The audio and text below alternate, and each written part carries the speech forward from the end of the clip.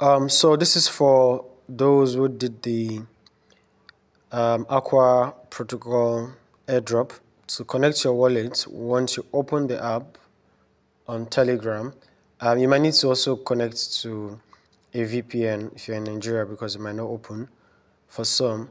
So once you open, yeah, you can see my total Aqua here, 8,473.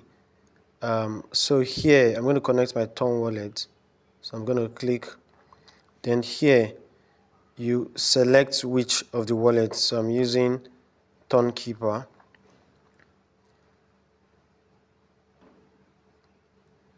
So it's going to open, and then I'm going to be able to connect my wallet.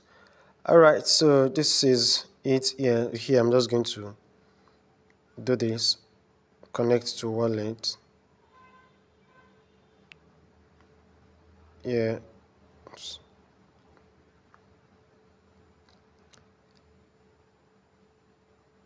And then I'm done.